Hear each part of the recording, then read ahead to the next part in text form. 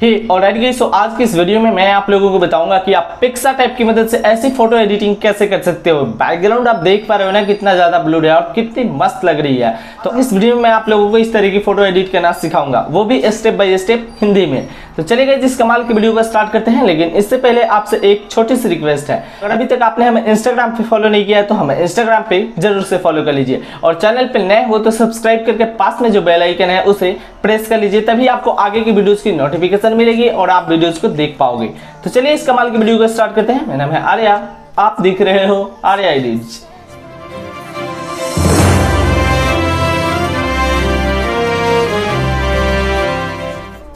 Alright guys, तो जैसा कि आप लोग देख पा रहे हो कि पिक्सआर्ट ऐप के अंदर हम आ चुके हैं। यहाँ पे हमने एक फोटो को ओपन कर लिया है, और फोटो को ओपन कर लेना है आपको सबसे पहले अपने पिक्सआर्ट ऐप के अंदर। ठीक है, यहाँ पे आने के बाद सबसे पहले आपको टूल्स पे जाना है। ठीक है, तो यहाँ आपको एक टूल्स का ऑप्शन मिलेगा, देख लीजिए ये रहा टूल्स का ऑप्शन, इस पर आपको क्लिक करना है। इस पर क्लिक करने के बाद यहाँ आपको एडजस्ट में चले जाना है, तो हम एडजस्ट पे टैप करते हैं।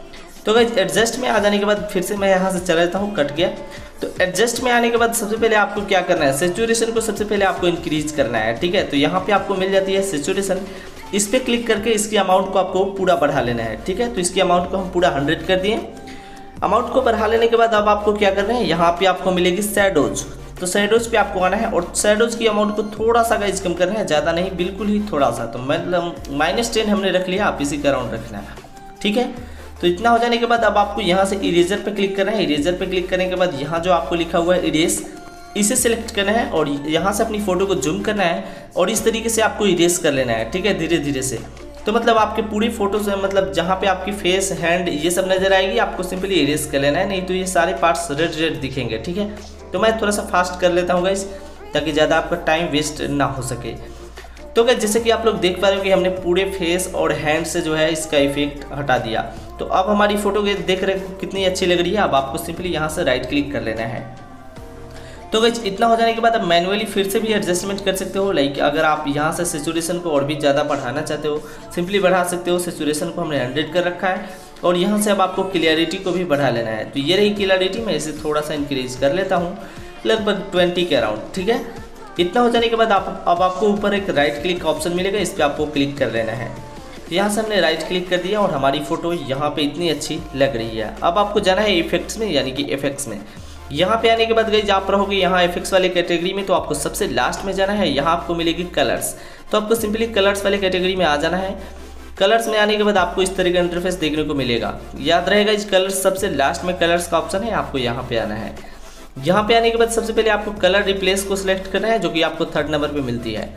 और इसके बाद ये जो आपको प्लस का आइकॉन नजर आएगा, इसे अब आपको अपने बैकग्राउंड पे लेकर छोड़ देना है। ठीक है, तो हमने यहाँ पे छोड़ दिया और इसकी जो है रिप्लेस ह्यू को पूरा बढ़ा देना है।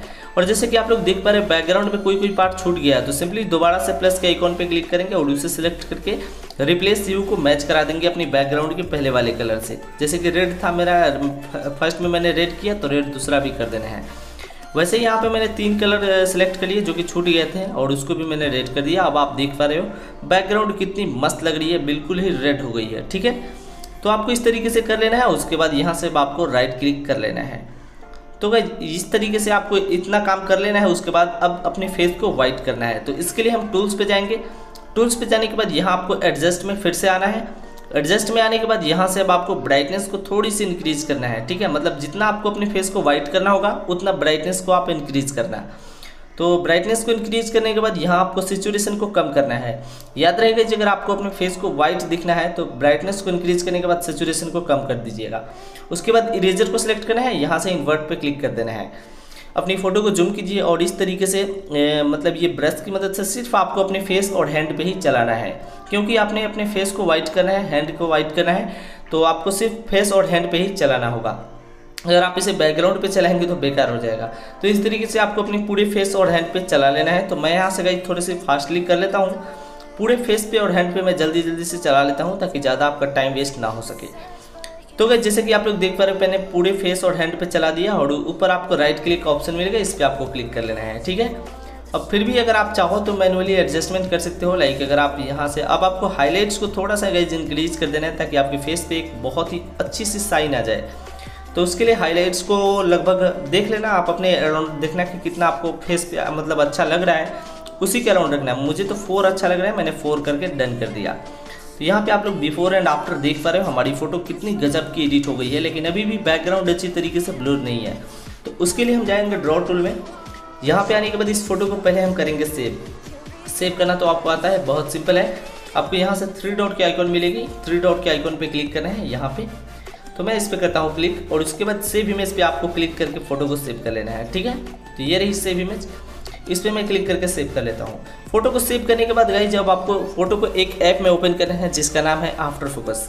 तो ये रही गाइस आफ्टर फोकस ऐप, मैं यहाँ से खोज लेता हूँ। मेरा नया फ़ोन है तो पता नहीं कहाँ पे है, कुछ मिल नहीं रहा और बहुत दिक्कत आ रही है गाइस चलाने में। तो गाइस यहाँ पे देख लेना है कि कहाँ पे है यार, बहुत झंझट है। तो आफ्टर फोकस ऐप गाइस यहाँ पे हमें दिख गया। सिंपली आपको आफ्टर फोकस ऐप को ओपन करना है, ठीक है। तो ये रही आफ्टर फोकस ऐप, इसका लिंक हमने आपको डिस्क्रिप्शन में दे दिया है, आप वहाँ से डाउनलोड कर सकते हो। आफ्टर फोकस ऐप को ओपन करने के बाद सबसे पहले आपको एल्बम्स पे क्लिक करना है। यहाँ आपको एक एल्बम का ऑप्शन मिलेगा, इस पर क्लिक करना है और जो फोटो हमने PicsArt में अभी एडिट किया था उस फोटो को सिलेक्ट कर लेना है। हमने सिलेक्ट कर लिया उस फोटो को, आपको इस तरीके का इंटरफेस दिखेगा। आपको कंटिन्यू करते चले जाना है या फिर कट कर देना है। तो इतना हो जाने के बाद फर्स्ट नंबर पे जो ऑप्शन आपको नज़र आ रही है देख लीजिए, इसमें बोल रहा है कि अपनी बॉडी के पार्ट को सिलेक्ट कीजिए। तो जहाँ पे मैं मतलब ये बंदा जहाँ पे बैठा है मैं इसकी पूरी बॉडी को पार्ट को सिलेक्ट कर लूँगा, ठीक है। तो आप अपनी फ़ोटो में अपनी बॉडी पार्ट को सिलेक्ट करना है इससे, ठीक है। बैकग्राउंड में मत जाने देना गाइस। तो हमने बॉडी पार्ट को यहाँ पे सिलेक्ट कर लिया। सिलेक्ट कर लेने के बाद अब आपको सेकंड नंबर पे क्लिक नहीं करना है, अब आपको थर्ड नंबर वाले ऑप्शन में आ जाना है। इस पे क्लिक करने के बाद ये बोल रहा है कि बैकग्राउंड पे चलाइए, तो मैं इसे बैकग्राउंड पे चला रहा हूँ, ठीक है। तो फर्स्ट नंबर वाले ऑप्शन से मतलब जो है ना फर्स्ट नंबर का ऑप्शन, उससे हम अपनी बॉडी पार्ट को सिलेक्ट करेंगे और उसके बाद थर्ड नंबर वाले से बैकग्राउंड पे चला देंगे। और इस तरीके से देख पा रहे हो कि यहाँ पे कुछ जो है हट गया है। तो सिंपली बॉडी पार्ट वाले ऑप्शन फर्स्ट नंबर पे जो है उस पर क्लिक करके सिंपली बॉडी वाले ऑप्शन से सेलेक्ट कर लेंगे पूरी बॉडी को, ठीक है। तो मैं यहाँ से थोड़ी सी जल्दी से जितनी भी बाकी है छूट गया है उन सारे को कर लेता हूँ। तो हमने पूरी बॉडी पार्ट को यहाँ पे सिलेक्ट कर दिया, बैकग्राउंड से भी थर्ड नंबर वाले ऑप्शन से हटा दिया। अब आपको यहाँ से नेक्स्ट पे क्लिक कर देना है। इस पर क्लिक करने के बाद यहाँ आपको फर्स्ट नंबर पे ही मिल जाएगी ब्लर। तो आपको ब्लर पे क्लिक करना है और इसकी अमाउंट को आपको पूरा बढ़ा देना है, मतलब देख लेना आपको जितना अच्छा लगे। और उसके बाद यहाँ से अब आपको अपर्चर पे क्लिक करना है। यहाँ पे सेकेंड नंबर पे आपको अपर्चर मिलेगी। इस पर क्लिक करने के बाद यहाँ आपको बुके का एक ऑप्शन मिलेगा, तो बुके पे क्लिक करना है और बुके वाले इफेक्ट को आपको बढ़ाना है यहाँ से, मतलब आपको जितना रखना है, जितना आपको अच्छा लगे आप उतना ही रखना, ठीक है। तो यहाँ पे मुझे तो गाइस देख लेना है कि कहाँ पे सबसे ज़्यादा अच्छा लग रहा है। तो यहाँ पे लाइक ठीक लग रहा है यहाँ पे। तो मैं सिंपली अब इस फोटो को सेव कर लूँगा, बस यही काम था गाइस। कितनी मस्त हमारी फ़ोटो एडिट हो गई। तो अब इस फोटो को सेव करना है। सेव करने के लिए बहुत सिंपल है, ऑप्शन दे रखा है आफ्टर फोकस ऐप, यहाँ पे सेव का ऑप्शन है, इस पर क्लिक करना है। यहाँ पे आपको ओके फिर यस पे क्लिक करके सेव कर लेना है। तो दोस्तों हमारी फ़ोटो सब सक्सेसफुली सेव हो चुकी है। मुझे उम्मीद है ये वीडियो आप लोगों को बहुत पसंद आई होगी। अगर आप लोगों को वीडियो पसंद आई तो वीडियो को लाइक करके चैनल को सब्सक्राइब कर लीजिए, आगे भी इससे भी कमाल की वीडियो मिलेगी। फिलहाल के लिए इतना ही। Love you all, take care, bye bye.